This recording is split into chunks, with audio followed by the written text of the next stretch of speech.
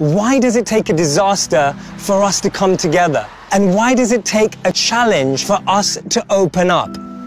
I'm a female, I'm a lesbian, but I'm also a pastor. Most of my congregation is white and straight. There's no place for me. If they weren't part of my world, I just didn't pay attention.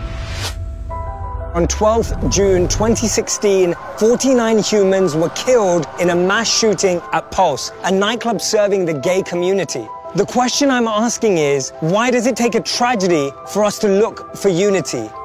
I'm a gay pastor from the gay church, 1.4 miles from Pulse. It was devastating. As a pastor of a large church, I thought we're going to have lots of people calling in who were affected, no calls.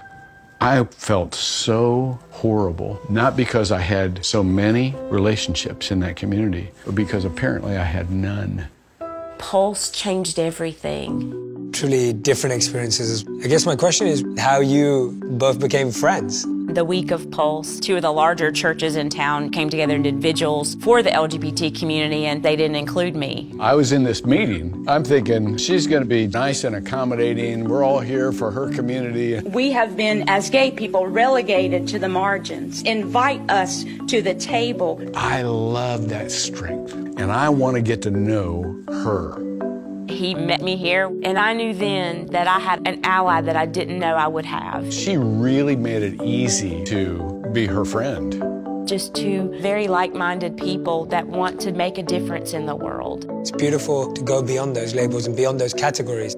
I'd love to hear how you coming together has impacted both your own communities. The year mark of the Pulse tragedy, the Reformation Project had asked if Dr. Hunter would have a conversation about LGBT inclusion. And of course, I first said, well, sure. And then I thought, how am I going to lead them in a way that's knowledgeable, that really would connect? So I invited a leader in that community. And he invited me to the table, and I said, this takes a lot of guts. I did Facebook Live literally from the chair. It brought people from all over an opportunity to see what we're doing here locally. Your relationship isn't now just because you represent different areas. It's beyond that. It's about loving each other as people. Somebody will find hope merely because we're having the conversation. And that is the bottom line of what will change the future.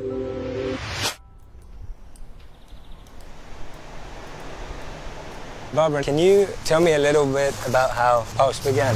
Our main mission when the Pulse was conceived was that we wanted it to be a beautiful, clean space where you'd be proud to bring your mother.